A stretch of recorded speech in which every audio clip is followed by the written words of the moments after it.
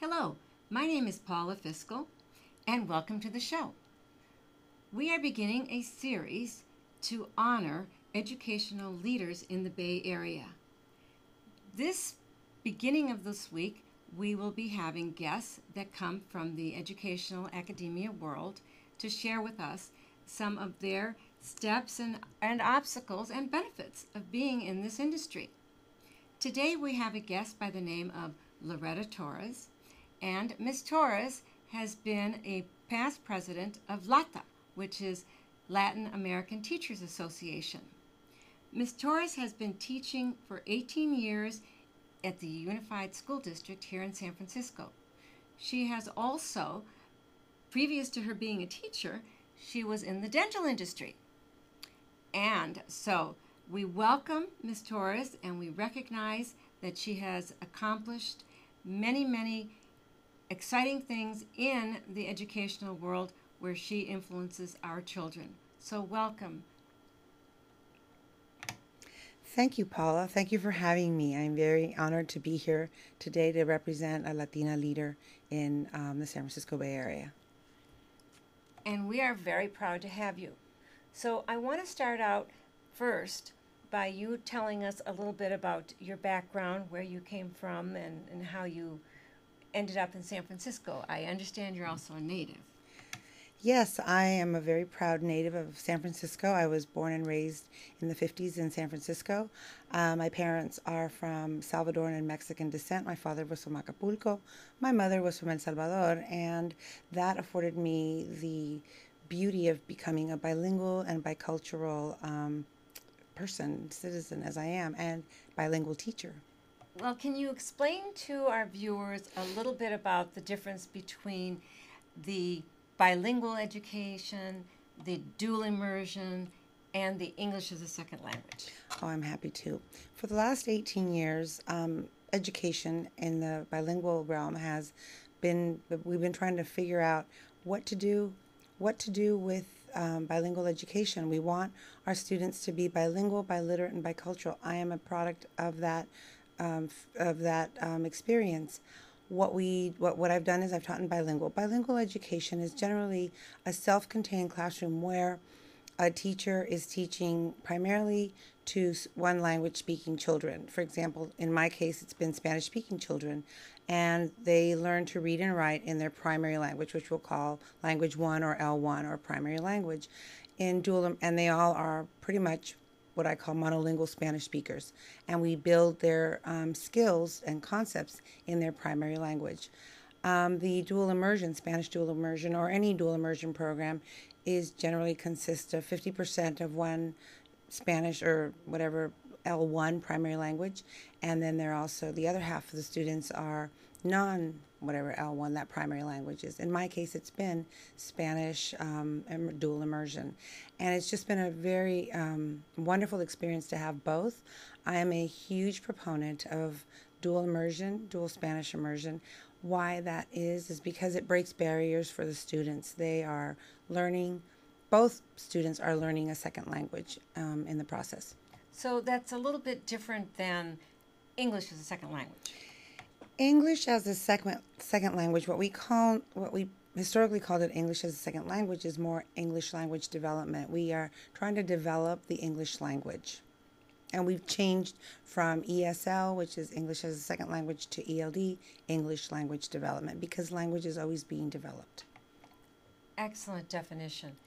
And so you also tell me that you are part Mexican and part Salvadorian on your mother's and father's side, Yes. and that you went to El Salvador to learn how to speak Spanish, and you were actually enrolled in summer school every summer. That's right. Can you tell us about your experiences So, with that? I absolutely encourage my parents of my classroom to send their students to their country of origin. Why? Because it afforded me such a wonderful experience. I, to this day, have friends that I made in El Salvador and keep in touch with them through Facebook. I've traveled back. It feels like a connection. Those stories my mother told me of her home country, El Salvador, are things that I can relate with and understand. And that also helps me understand my parents when they say, oh, soy del Salvador. And I say, oh, yes, I've been there. And we talk about the parts of the country. And it's one way to bridge the gaps between people born in this country and the immigrants. Oh, absolutely. I agree entirely. So does that mean then that you also stayed and went to summer school in Acapulco? You know, my father came to this country back in the early 1900s. He was born in, he's an older father, so he came to this country a lot, very young, and he never really got a chance to go back to Acapulco. But later, after he passed, I visited Acapulco. I didn't do as much visiting in Mexico because his family basically was gone from the country. Wonderful, wonderful. Now, let me ask you a little bit about your work at the Bay Area Writers Guild. Oh, yes. I'm a Bay Area, we call it BOP. The Bay Area Writing Project is based out of Berkeley, and every summer they have an institute, a 6-week-long institute that takes teachers from the classroom and they show how they teach writing to students. And what happens is we become teacher consultants after that, and we go back and give professional development to other teachers. In other words, it's teachers teaching teachers how to improve the craft of writing and to learn the love of writing. And do you have, just as a matter of moving right along on the topic of education, do you have your own opinion on the standardization of tests? Well, that's interesting. You should ask that question. We just got over the standardized testing, and as if you know, right now we're doing computerized testing, which is improving in terms of technology. Historically, we tested in paper and pencil, and standards didn't match the test and what we were teaching. With the new Common Core standards, the way that the testing is, a standardized testing, is that students are able to think critically and express their thinking about reading and writing. Am I all for teaching to the test? I'm all for teaching to the standards, and I'm all for accountability. How are the students progressing? How are they doing after a year long of teaching those standards, of actually the grade level standards? So is there or will there be a chance to reevaluate, to change the test? Because for many, many years, as you recall, we were learning without our culture being part of our learning process. And so there was always this identification that we were not considered as smart, not considered as potentially leadership quality because we had a different culture. The test is so I want to go back to the question of standardized testing. Am I a proponent of standardized testing? I am a proponent of accountability. Standardized testing, if it's a moneymaker, if it's a way to track students, if it's a way to penalize teachers, I am against it completely. I am for finding a way to assess student learning, all students. Now, in terms of that question around students and our Latinos, how is it biased? Is it a test that is fair for our Latino students? I think if we use the standards to teach our students, and the standards are the Common Core around learning to read and write and think critically, learning to analyze what you're seeing, learning to explain your thinking. In our days, Paula, it was, show me the answer, pick the answer, and we don't have to prove the work. Now we're asking students to really show what they understood about reading and writing as well as math. And we have one of the other producers here has spoken about that math. She said she could no longer help her grandson. What is the story on that? That is a struggle. It was really hard. This year was our first year moving away from a curriculum, a linear curriculum that we could open a book, read the teacher lesson plans and sort of go standard by standard, same standards. But now, this year, they have, San Francisco Unified created teacher-made teacher-made curriculum, and it really debunks just doing algorithms. You know, what's the answer? Solve that division, solve that multiplication. It's more about read that problem. What do you think? What's the important information? Solve that problem by showing your steps, showing your thinking. And is there more than one way to solve that problem?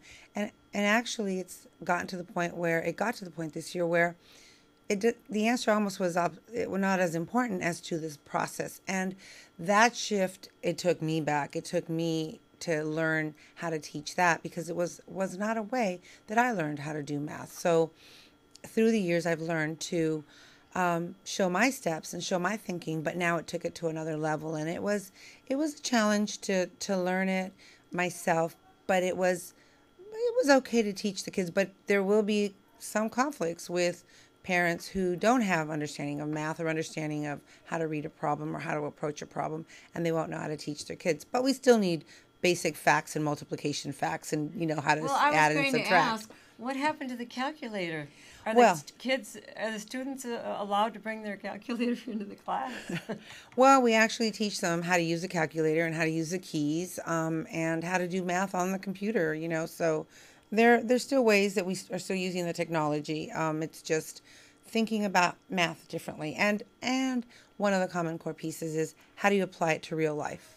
Your question was, are Latino kids able to, do as well? Is it believed that they can do as well? Today, we had a conversation around why not wear cap and gown at the 5th grade graduation? Why can't we wait until college? And it was because statistically, Latinos don't make it to high school or college graduation. Therefore, we're going to give it to them in the 5th grade. And I told my students, is that what you want? And they said, no, we don't want that. We want to wait until we're in college to wear our cap and gowns. So I said, yes, and I believe that you can. But the statistics show the opposite. So today was a really powerful way to bring math in, to show them percentages and to show how it applies to real life. And then possibly looking at it another way might be that we should get them used to wearing caps and gowns. Okay, I can see that argument as well. Yeah, so that we are in fact then initiating them to be comfortable in their cap and gown all the way to judgeship. Okay, I'll bring that up tomorrow to them. Why not? It sounds like a logical way to do this. Right.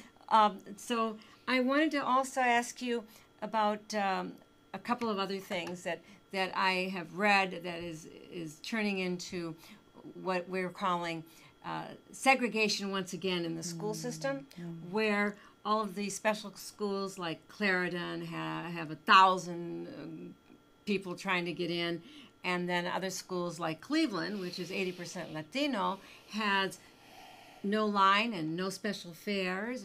And what happens with this? Is it promotion, or is it the parents' ability to raise all this extra money at Clarendon? Or is it branding that's going on with the Unified School District here in San Francisco? The word branding, for those of you that may not be familiar with it, has a lot to do with the publicity and the promotion and what the parents are doing. And clearly, the parents at Clarendon are raising extra money for extra classes, extra ways to tutor children. What is going on in the rest of the school system? Well, Paula, you ask a very good question. And as a classroom teacher in public school in what I call the east side of the Mission, in the Mission District, that is a quandary. We don't understand. What is it that we have some of the most amazing teachers on the east side working really hard, and our students aren't progressing as well as we'd like. And we don't understand how that works. Why, I have to say on this show, I'm going to say this very publicly, that I believe that having a school that offers a Spanish dual immersion of a variety of languages changes the demographics of a school. When you have all of the same in one school, it doesn't lift the level of language. It doesn't lift the level of being able to reach out to resources that are in our community. We have a rich community, and bringing students from the East and the West together, with language being the one that carries us through, is a way to cross over to the other side and to really bring the resources of both together, what both have to share and to learn from each other. My richest experience with one of my dual immersion classes, it was one of those moments back in, I believe it was Prop 187. Yes, I remember that. Was it Prop 187? It was Prop 187 or the UNS, the initiative, right? Where they were trying to go after immigrants, right? And we had that big May Day, stop work, paralyze the city. It was very heart-wrenching and inspirational at the same time. I had students that were non-Spanish speakers and students that were Spanish speakers. And I'll never forget one student, not his real name, Jose. And he cried and said, I don't want to be sent back to Mexico. I've been here since I was a baby. And the other child, won't use his name, Sam, said, non-English, non-Spanish speaking student, said, no, that's not fair. They can't do that. I've known Jose since kindergarten, and he needs to stay here. I will fight for him. And I said, this is why dual immersion works. We bring people from opposite sides of the sidewalk of the city together and become friends and brothers in the classroom. And then remember that when they're making policy, when they're making decisions for those underserved students that you speak of, they are the ones remembering the Joses and the Angels and the Dennis who otherwise don't have a voice. Right, exactly. And on that same note, then, we are still going to go back to the same question, and that is, busing didn't work. Mm-hmm. So that policy was changed in 2009, and parents were allowed to register their children, enroll their children in the closest school. However, as you know, in San Francisco, our ethnic breakdown has changed dramatically, and so that people still live among themselves. Right. So particularly with our Asian community, all clustered, all going to one school, and ending up, I think that the percentage, for example, at Clarendon was something like 30 or 35%. Their parents drive them to that school. Mm-hmm. But in the rest of the city, what we're ending up with is the same educational system that you and I grew up with Mm-hmm. Mm-hmm. in the 50s and 60s, Mm-hmm. which is we went to the closest school, or the school that we were districted to go into, but not necessarily the best school. Mm-hmm.